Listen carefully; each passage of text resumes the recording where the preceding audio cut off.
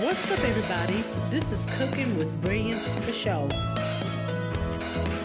Before I get started with this video, please subscribe and hit the bell icon so you get the notifications. Alright, a few days ago, I attempted to make a home-cooked meal out of a few simple ingredients, such as sausages, pasta sauce, and rice. I had this growing up as a kid, and it was really good.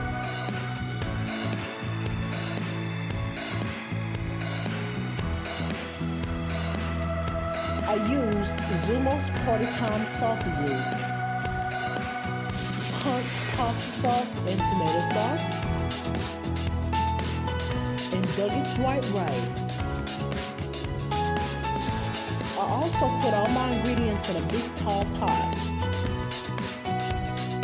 I like big tall pots like this because the pots can hold a lot of food and it sits really deep.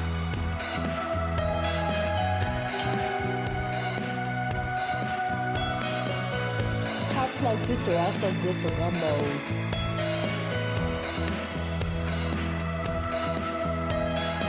This is my dad's pot, he just let me use it. Alright, now, I cut up my sausages into rounds, and I was deciding to cook them on both sides. Since I was working with a small pan, I only did a few sausages at a time. Even if I was working with a large pan, I would have done the same. And I didn't have to use the whole pack of the double pack of sausages. I used half a pack.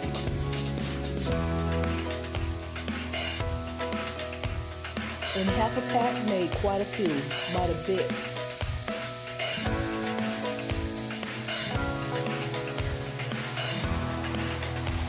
And I had my fire between 6 and 7, a little past medium.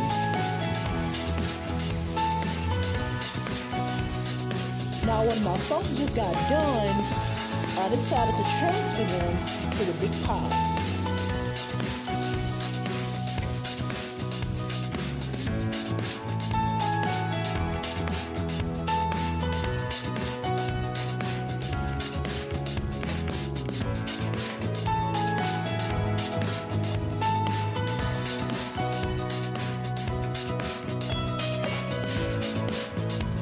I did this process until all the sausages were done, and I transferred all the sausages to the big pot.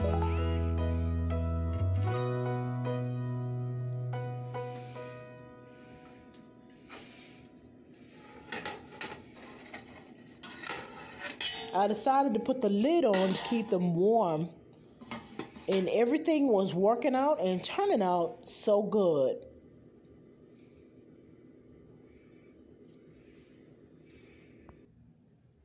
Now on to the sauce. I used 24-ounce cans of the Hunt's pasta sauce and a 15-ounce can of the Hunt's tomato sauce.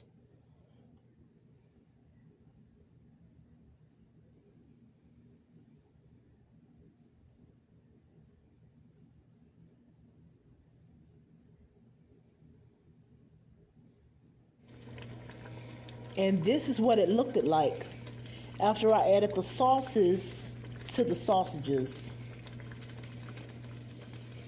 I brought it to a gentle boil and let it simmer for a few minutes until hot.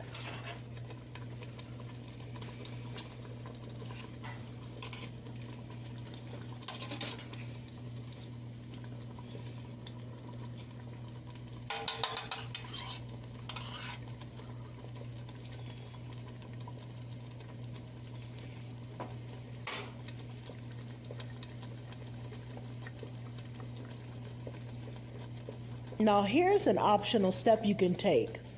You can add some seasonings, such as garlic powder or Mrs. Dash. These are the two I went with. But don't add too much seasoning because it already has some sodium to it. Now I put on a pot of rice. I just followed the instructions rather.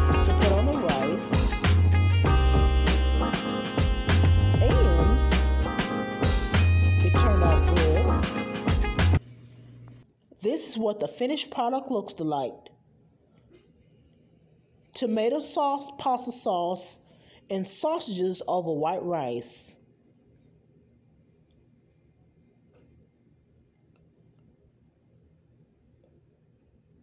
This is a meal that you can make any time of the week. It goes great in the wintertime as well when it's really, really cold outside. But you don't have to wait till winter to make this. It's really, really good. Well, thanks for watching. And before you go, don't forget to subscribe. Have a good day.